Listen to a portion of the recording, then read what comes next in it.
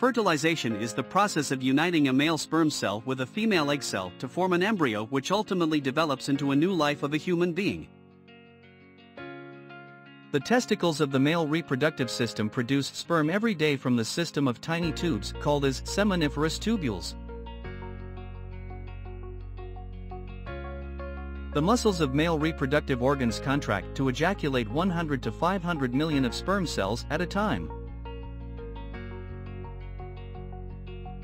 Each sperm cell is 0.05 millimeters in length. The seminal vesicles and prostate gland make a whitish fluid called seminal fluid, which mixes with sperm to form semen. A mature sperm begins its journey by traveling from the epididymis to the vas deferens, and the vas deferens propel sperm forward through muscle contractions.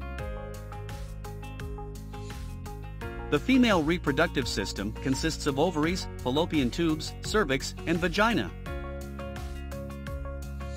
The eggs are produced in the ovaries.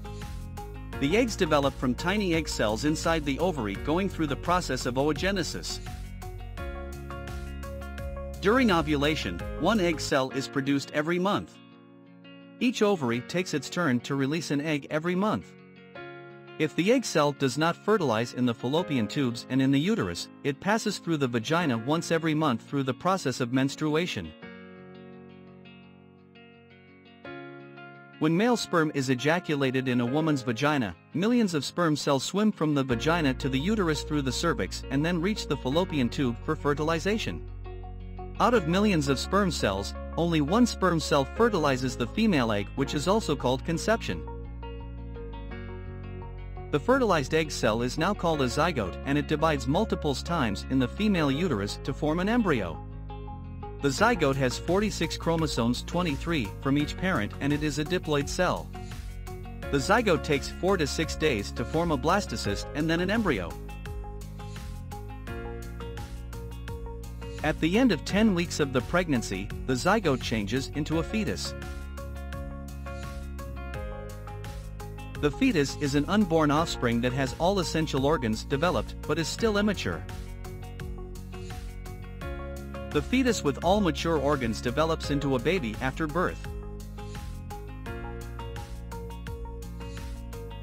This is the journey of egg and sperm cells to fertilization, forming a zygote, then blastocyte, and then develops into an embryo and then into a fetus and is finally born as a new baby after 38 to 42 weeks of pregnancy.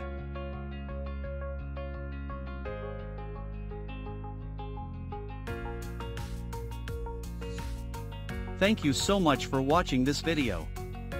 If you like our content and want to learn more on cell biology, please subscribe to our channel and do not forget to like and drop your comments.